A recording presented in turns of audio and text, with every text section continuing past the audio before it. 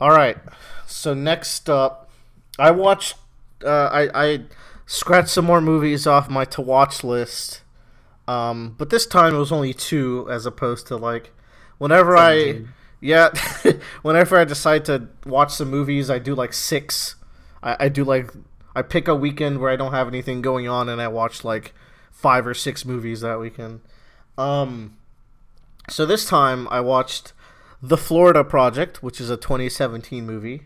Uh, this movie made me feel some really complex emotions. It it's kind of hard to describe. So The Florida Project is a movie that so it follows. It takes place in a project in in Florida, so like a low income housing. I All think right. you can even rent a room overnight. I did know that's how they worked. So it kind of functions like a pseudo hotel, I guess. Where Yeah. I guess the residents are paying for their houses by week or something. Hmm. Which actually fits into the plot. And a big chunk of the movie follows the shitty kids that live in the complex, and the mother of these kids don't ever stop them from just raising hell. So they're just super annoying, super badly raised kids, but they're also really intelligent and street smart. And Willem Dafoe plays the manager of the complex, and he's just doing his best to keep it together. Usually, you see him in like a nefarious role, but he's just so sweet in this movie, and he's definitely the best part of it. And the movie focuses on this little girl whose name escapes me right now, and her mom. So this mother is where the complex feelings come from, because she's just a terrible mother with just terrible parenting, but she really cares about her daughter. So picture this trashy, like 20 something, maybe early 30s at best, uh, a young mother. I'd say she's probably in her mid 20s. And she's just a brat. She's super immature. She's super, like, genuinely trashy. And she's taking care of this daughter, and she lets her daughter do anything, and she sets a really bad example for her daughter, where like she has the daughter go she has a friend who works at like a Waffle House, and she has the daughter go there like every other day to so the friend can like sneak off some free waffles for her, like. And if she doesn't get her way, she'll bitch and scream and throw a tantrum, and she scams people by like selling these shitty perfumes in front of like established businesses. And at one point she like steals a guy's Disney pass, because it's in Florida and they're like right next to Disney. That's a actually important part of the movie. Anyway, she's just terrible, and she's just scummy, I guess is the best word. I wrote that in my notes. I was like, scummy mom. She just schemes her way through life, and you feel really bad for the kid because her mom is so kind of shitty, but she also loves her, and the kid is happy. So I guess I don't know how you're supposed to feel at that. It depicts this really good image of like poverty, and yeah, it's just a really good movie. It goes directions I wasn't expecting. The mom really goes pretty hard to provide for her daughter, but it's still like a scummy mom, like I said. So the climax of the movie is really emotional, and this probably has the most jarring ending of any movie I've ever seen. Eh, do y'all care if I mild spoil this Yeah. ending? I Go will ahead. survive, I'm Uh, sure. And then you're even gonna though tell it to me, and I'll be like, "Oh, I wish I didn't hear that." I feel like Bradley would enjoy this movie and not Joe. So there's that. So near the end of the movie, I'm trying to see if I can talk around this. It basically ends with the little girl running to say goodbye to one of her friends. And it's like, this is the last time I might ever get to see you. And it's like, she's crying, and the camera is close up on her face, and it's devastating. And the little friend grabs her hand, and they run to Disney World. And the camera, like, the way the camera is filming, it switches to a handheld camera.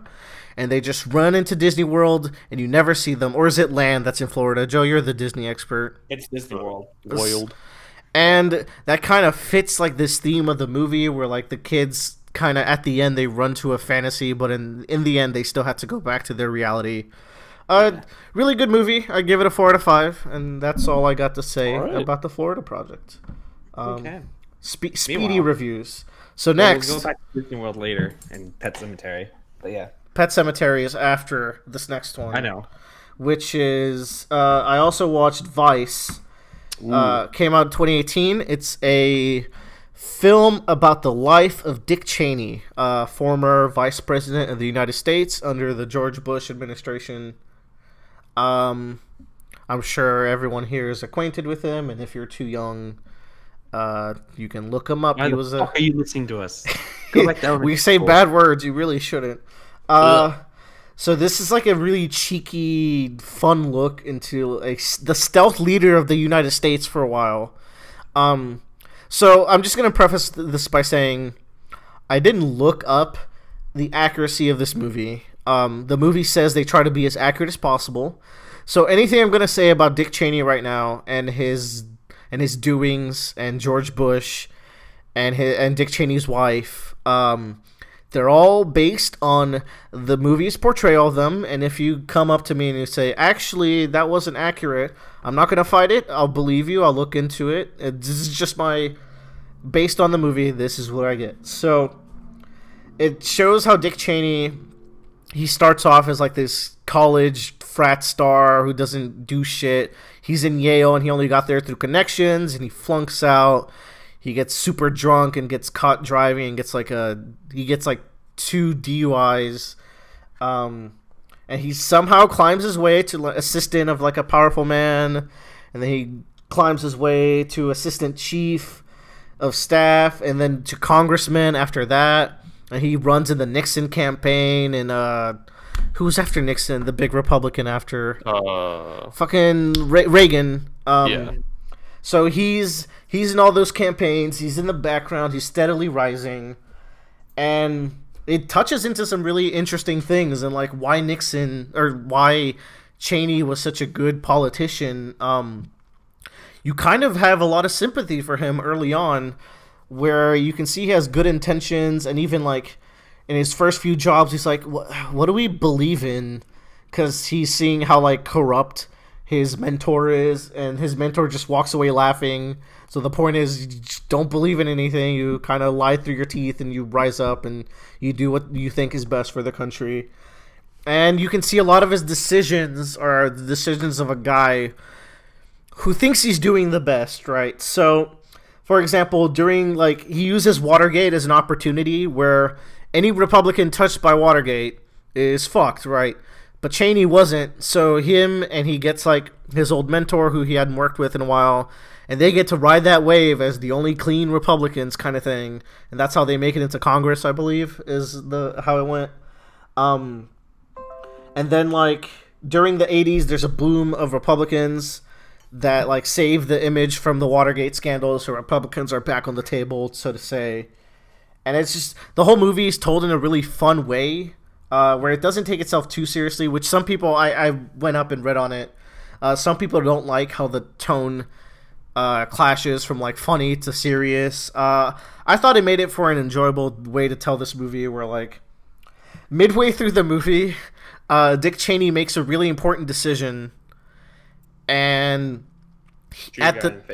the shooting the guy in the face comes after. Basically, one of his daughters is gay, and he's like, if I run for president right now, I believe it was president, that's going to be a problem because my daughter just came out as gay, and they're going to attack me. So either I have to denounce that while I'm running because I'm on the Republican Party, or I'm not going to run. And surprisingly, he doesn't run. He does the right thing. And then the movie is like, Dick Cheney then went on to manage his oil business and raise Labradors with his wife, and everything went well, and credits are rolling midway through the movie, and then it dials it back. And while he did do the right decision for his daughter, he then got brought back into the game because George W. needed a senior guy on his side, and that's how he gets roped into that. And then there's like this scene that's told in a Shakespeare soliloquy. And then when he's meeting George Bush, this movie portrays George Bush as the biggest idiot. Sam Rockwell plays George Bush, and he's so funny. And while he's meeting him, he's like, you can, there's like a voiceover for what he's thinking of while he's meeting George Bush, and like you get to see into his mind and stuff like that. It's told in a fun way like that. But then 9/11 happens, as it does, and the tone takes a darker turn. Cheney, like, oh my god, it's so like shit gets so complex around 9/11, and it's kind of crazy how everything turned out this way. Where you're like, Cheney really is scared, like he's visibly shaken in the movie as 9/11 happens, and his wife asks him, "Are we at war?" And he says yes, and she asks, "Against who?" And Cheney doesn't know how to answer that. So you can kind of, that's one of the problems I had with the movie. They kind of rushed this part really fast, because at this point, the sympathy and the motive, like the sympathy you've built up to him as like just kind of a sleazy politician, but he had his heart in the right place. It all kind of goes downhill from here, because he's like, okay, we need to interpret the law so that the president can do whatever he wants, so that he can send troops out to fight this war. And then the public, they did a lot of tests with the public, and the public wasn't liking the fact that terrorism is a nebulous threat. They had to pin it on a country, and they could have pinned it in Iran, but Iran was a fucking, what's it called? They were an ally. And Cheney was in an oil business, and Iraq had a bunch of oil fields. So there's this kind of like, we're going to find this link. We're going to find the tiniest possible link to 9/11 and Iraq. And we're going to use that link to convince the public that we need to go to war against Iraq, because the public would rather us go to war against a country than an anomalous terrorism. And because he does this, he inadvertently gives another guy power, and that's how ISIS is made. So it just becomes the craziest mess, and he wages this war in Iraq for like these nebulous motives and with these skeezy ways, and it's really fascinating. I'd also give this one a 4 out of 5. I know some people have problems with the tone. And even I have problems with how they pace some of his motivations. But yeah, that's what I got to say about Vice. I think both of you would like this movie. The way you describe it reminds me a lot of The Big Short. I don't know if you watched that one. It's the same director. I remember hearing about that.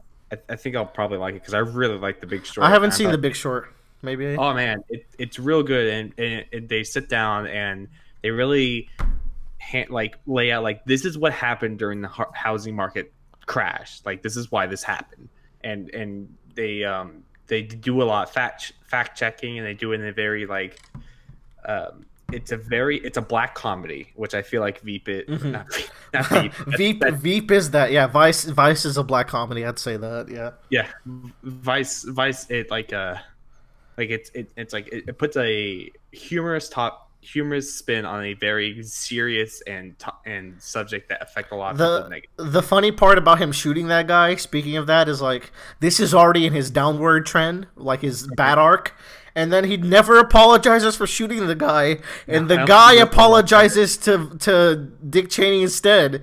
So it's just like, Jesus Christ. Yeah, I think that happened in real life too, if I remember correctly. God. Yeah, I probably will check it out when I can. Good movie.